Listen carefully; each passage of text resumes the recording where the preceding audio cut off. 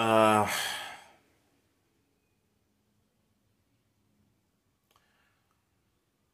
I don't know what to start other than extremely disappointed with the WWE of rehiring a person who ruined this company for the past 12 or 13 years in the business since the company went PG.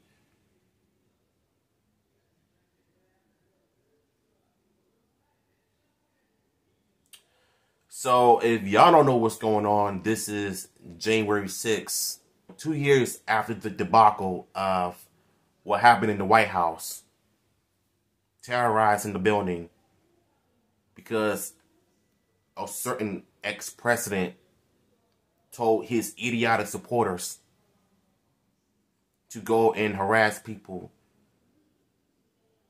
destruct the buildings, and just completely change how we look at life in the worst way possible.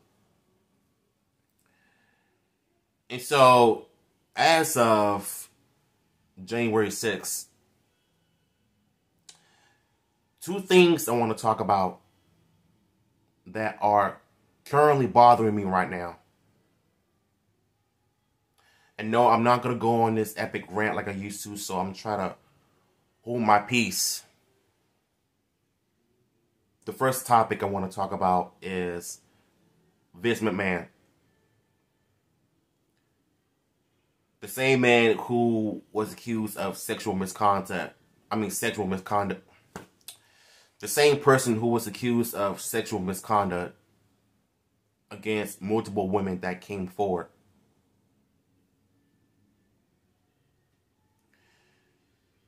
For some odd reason, I feel like we believe in second chances nowadays. One person does bad, you fire them, and then they wheel their behinds back into the company, into the industry, knowing that nobody wants to see them. So this has been happening since a few days now.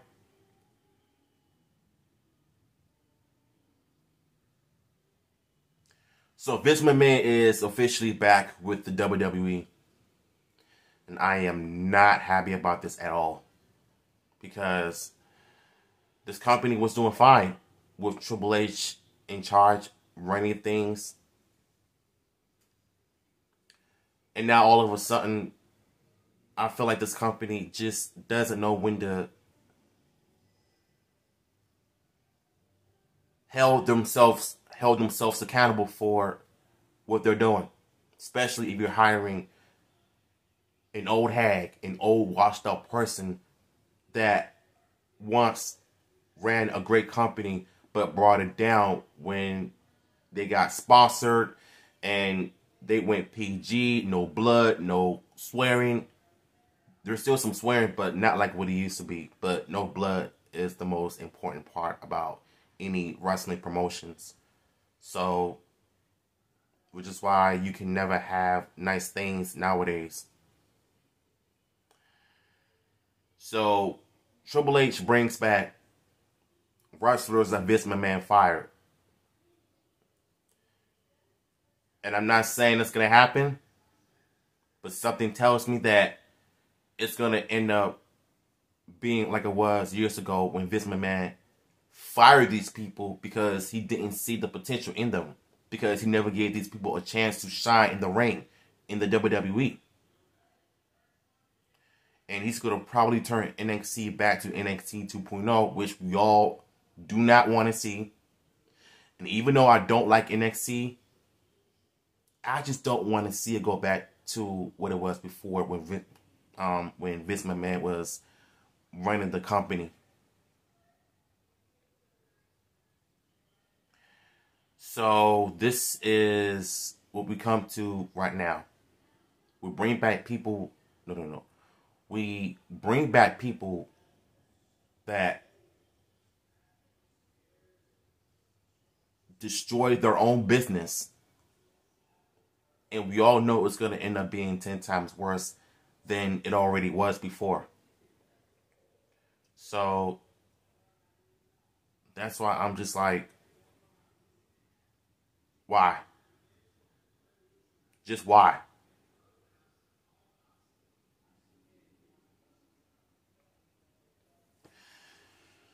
I'm not even gonna watch WWE again. Now that Vince McMahon's back. So I'm not expecting some good out of this when I'm watching WrestleMania videos, because you know he's gonna end up having issues with it as well. If for some odd reason there are Vince McMahon fans that are happy that he's back with them, I don't understand. The man tried to ruin his company, and you're happy that he's back. The company is going to be 10 times worse.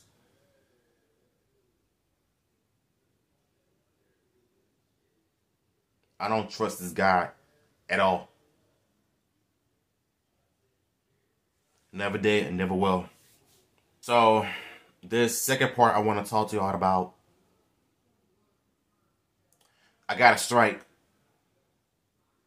7 o'clock in the morning. Went and checked my email, and there it was. And you want to know where that strike came from? It came from the first look at Seth Rogen's TMNT animated film. All because of the thumbnail, and I spoke my opinions on it, why I dislike the image and the animations, the art style. So Paramount must have hated my criticism for it. They don't like when people criticize their own product, just like any other company. And now all of a sudden I get this. What a way to start my day. So I took to Twitter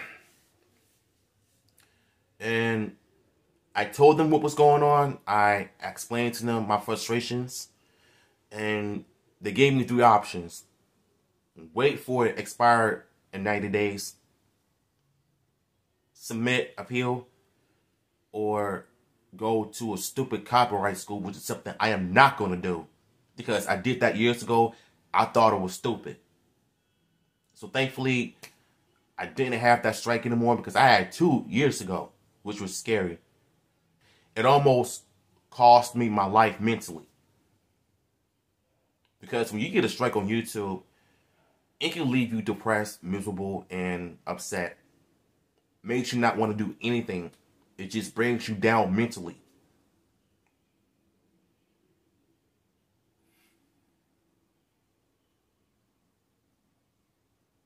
The worst thing you could ever imagine is getting demonetized. Your whole channel gets demonetized because of one video that did not violate any guidelines. Because that's what I'm going through with TikTok right now. Because I got an account warning because of one video of a woman beating on a man. Because I expressed how I despise that. And so TikTok must have thought that since it violated their guidelines, they're going to remove it. I submitted my appeal, got rejected. And then I tried to... But my life has been taking so much else in my life, though. Like,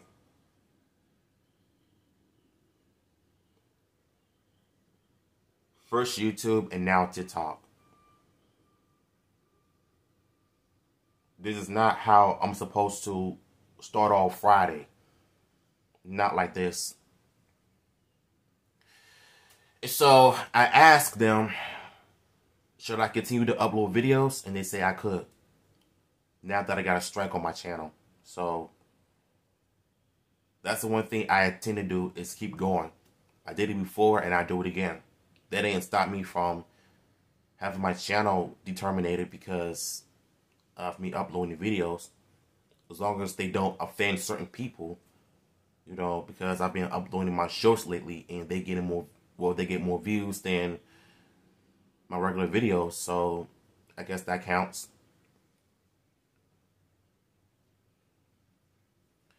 So I'm gonna keep going. So that's what I'm gonna end up doing. Keep fighting, keep going, keep growing. Because right now I'm trying to get to 3,000 subscribers on here in 2023. And I have a gut feeling it's gonna end up happening because of my YouTube shorts. And as for TikTok, I don't know if they're going to end up removing the account warning sign off of my page.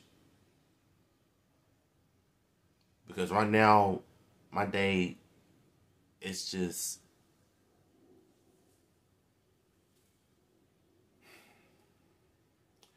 Only thing I can do is just pray about it, you know, and just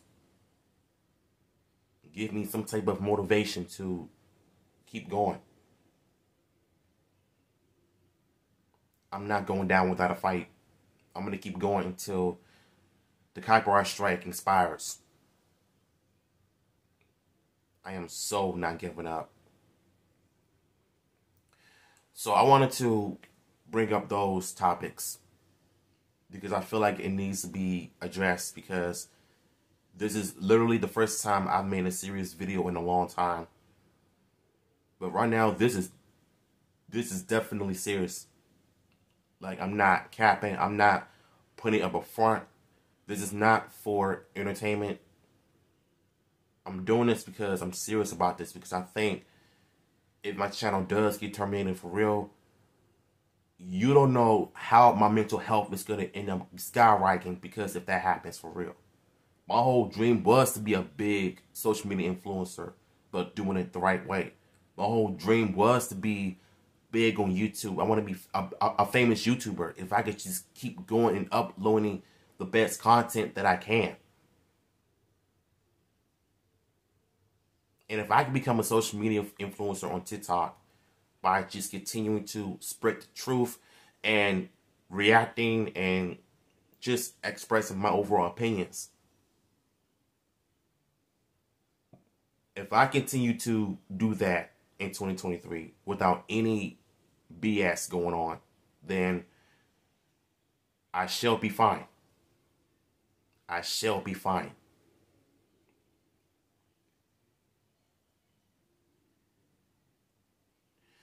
So to anybody who has experienced something like this, don't give up. Keep going. That's all I gotta say.